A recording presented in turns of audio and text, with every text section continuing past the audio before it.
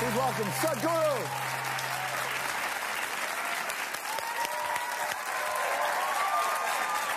That's it. That's it. Welcome. How are you?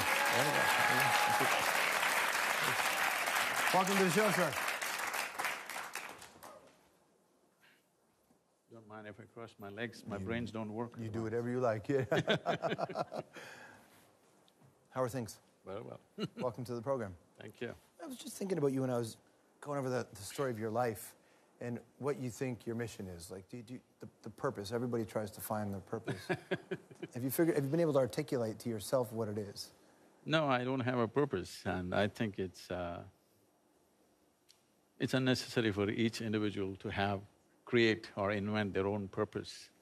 Life has its purpose. Our business is to see how well we can fulfill that. That's what I like about what you talk about, because so much about anything that's spiritual or religion applies so much value to the self as opposed to just experience what's already there. We are just a piece of life. Yeah.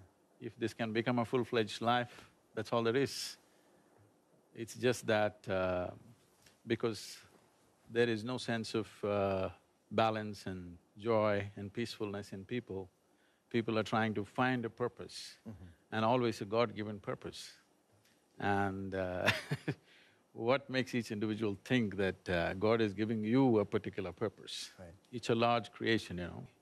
Now, are you talking about consciousness or the physical purpose, like in the way that an ant serves a purpose in an ecosystem? Consciousness is our own thing. Consciousness is not our own thing. No, but I mean in terms of like people sometimes, you know, you do your job as a physical being, and that might be your job. What's the immediate purpose right now? Right, but that's it. So do you think that, are you talking about just the physical being or are you talking about something else? So this is what, when people are looking or when people are in pursuit of happiness, they're trying to do specific things that they like. If your life is an expression of your joy, then you're not looking at what you can do, you're looking at what is needed and you do that well.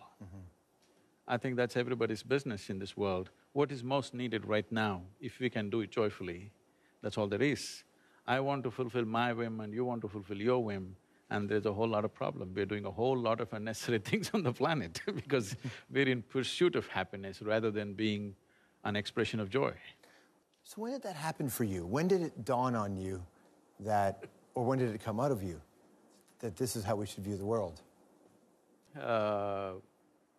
You know, this is almost a little over 30 years ago, and I was very actively engaged in business and very successful with what I'm doing at a very early stage. When you're super successful with what you're doing, everybody clapping their hands, and slowly you begin to think the planets are not going around the sun, it's going around you. So I'm in that state where everything is working for you, you're young, life is going great. So one afternoon I went up this little hill. I did not even close my eyes were still open. Till that moment, I always thought, this is me, this is somebody else. I have no issue with the somebody, but this is me, that's somebody. Suddenly I did not know which is me and which is not me. I was sitting here, the rock on which I was sitting, the atmosphere around me, everything around me had just become me. That sounds crazy.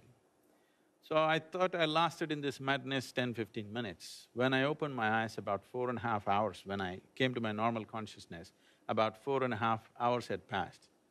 For the first time in my adult life, tears, me and tears were impossible. I was like that. Yeah. But tears to a point where my shirt is wet. I've always been peaceful and happy, that's not been an issue for me. But here I am, every cell in my body is bursting in ecstasy. Like literally my body is just, you know, spreading into thin air. So, to the closest of my friends, when I came and said, something is happening to me, the only questions that I got was, what did you drink, what did you pop? That's what I want to ask. Out of respect. The only time I know someone who can lose 4 hours in 15 minutes, or vice versa, is if they're on something. So out of respect, you were sober? 100%. Okay.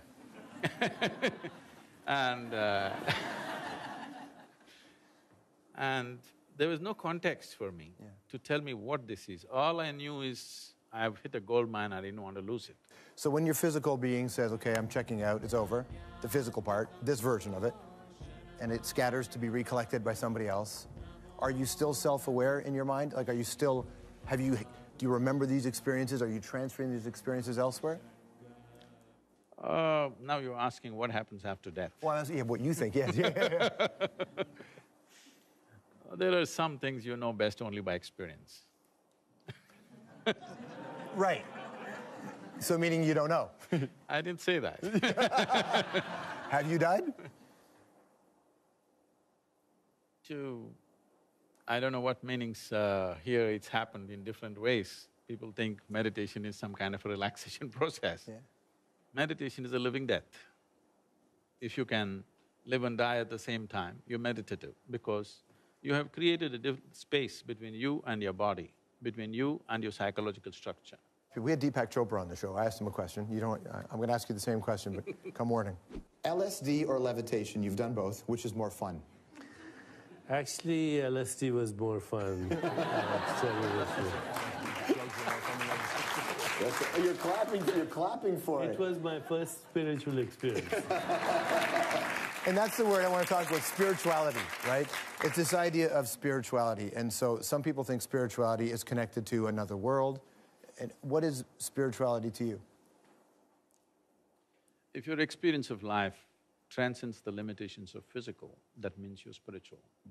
Spiritual does not mean looking up or looking down, because you really do not even know what's up and down. One thing, you're sitting on a round planet, you're not even on the North Pole, and it's spinning. If you look up, invariably you're looking up the wrong direction. Nowhere in this cosmos is it marked this side up, okay? Right. Thanks for taking the time, I really appreciate that. Thank you. Thank you so much. The website is eShepFoundation.org for the website, eShepFoundation.org. Sadhguru, everybody, we'll be right back.